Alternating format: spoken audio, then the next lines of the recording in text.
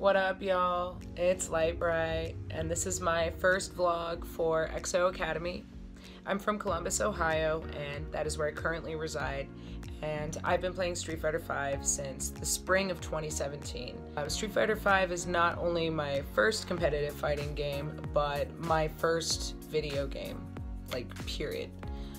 When I started playing almost 2.5 years ago, it was the first time I'd played a video game of any kind since I was a little kid, and it's crazy to think about now. When I did first start playing in early 2017, I started from scratch with nothing. I didn't know you had to block a jump in standing. That's one thing. Definitely didn't really know how to block, period.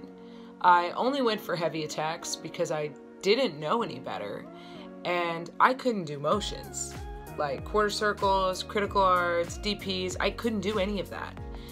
I had no idea what I was doing, and I've had so many wonderful friends who've been in my corner since I first started playing, who've taken me under their wing and helped me learn just basics, and then taught me more and more over the time that I've been playing. And now, you know, I'm working on counter hit confirming and meaty setups and optimal punishes, at least some. And it's been one hell of a journey. And, you know, I'm my own harshest critic, and it's very easy for me to fixate on my shortcomings and what I'm lacking in my gameplay, and that's just kind of how I am. And it's hard for me to remind myself once in a while to appreciate the progress I've made in almost 2.5 years and how far I've come. And I know that XO is going to be a big help with that for me. I want to be more confident. I want to believe in myself as a player. I want to be a more confident player. But you got to understand, it's hard for me when, you know, I go to a tournament and I sit down and I know there's a 99% chance that my opponent has played more than one fighting game and has probably years of fighting games under their belt. And it's difficult for me to get out of that cycle of negative self-talk, because before we've even started the match, I'm sitting there telling myself, oh, you're gonna lose, you suck. And, you know, I might very well lose, that's fine. But why am I losing the match before I've even played it? You know, that's something I am striving to work on, and I know XO is going to be a huge help. The fact that so many people in the program are investing time and effort in me to help me level myself up, that already gives me a huge confidence boost and inspires me so much. So giving it everything I've got is the very least I'm going to do. I haven't been so inspired to play Street Fighter V since I first started playing, when I was just a reckless scrub who was trying to learn how to stay alive during a match.